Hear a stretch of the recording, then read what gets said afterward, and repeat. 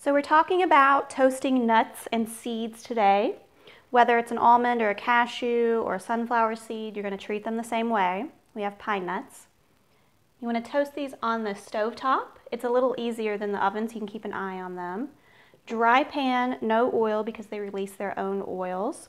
So toast them anywhere from 2 to 5 minutes, depending on the kind of nut or seed and how toasted you're going for. So the color is something like that when they're finished, and they'll have a nice toasty, delicious smell.